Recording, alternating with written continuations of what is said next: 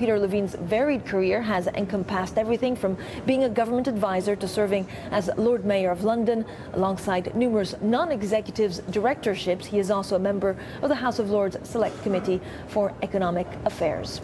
Peter Levene has been chairman of Lloyd's for almost 10 years and joins me now from London. Thank you so much for joining us on the show this morning.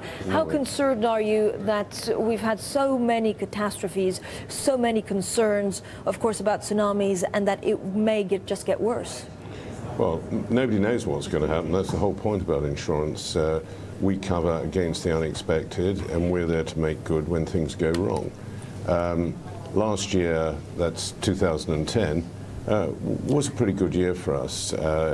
Didn't in any way match 2009, which was an all-time record, but we made over £2 billion profit. But of course, you know, people forget very quickly. Last year ended on the 31st of December.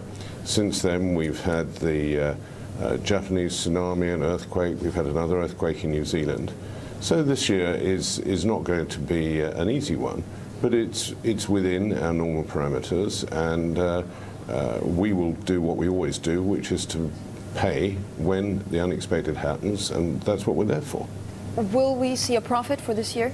Well, it's much too early to say. You know, we're now towards the end of March. It's not even the end of the first quarter yet, so it's too early to say. But what kind of impact can we actually expect from the Japanese earthquake? Well, the Japanese earthquake and tsunami, look, before you say anything else, you've got to realize the human impact, and anybody who saw those pictures on TV will be horrified by that.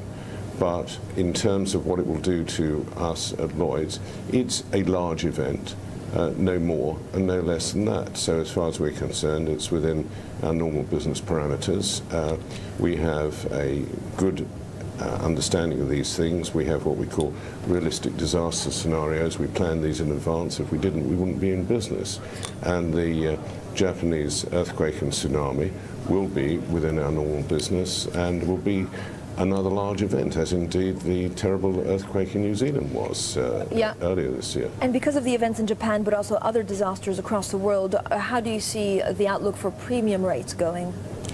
Well, I know where I think they ought to be going, because we can only pay, and the whole of the industry can only pay, when they get enough money in to fund it. At the moment, premium rates are still more or less static.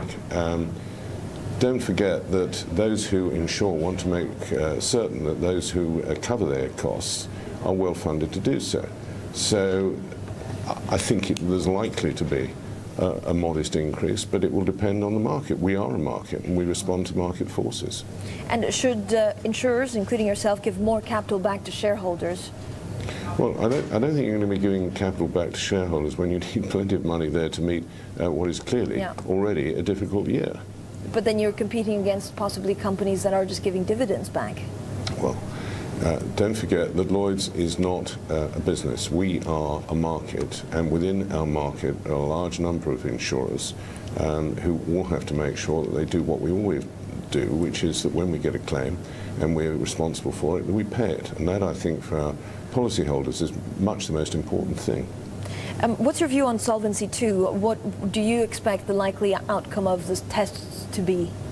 Well, I think that's too early to say. I mean, it's a huge operation for the industry.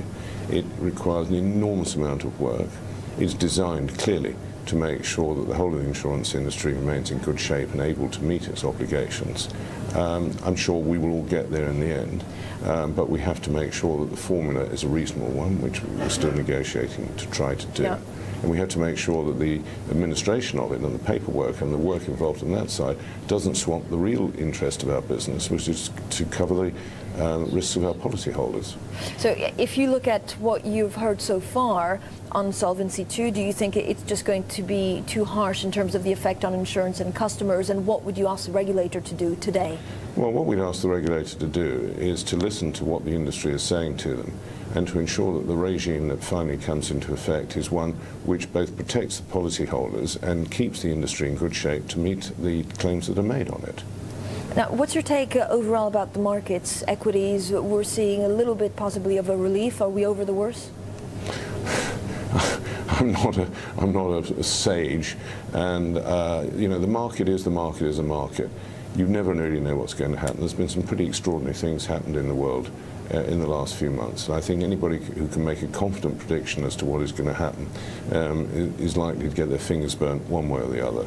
So well, let's wait and see. Yeah, it's a fair assessment. But your biggest concern, a lot of investors tell us that actually when interest rates start getting higher, that's when we're going to see the most volatility or possibly the biggest swings on the markets.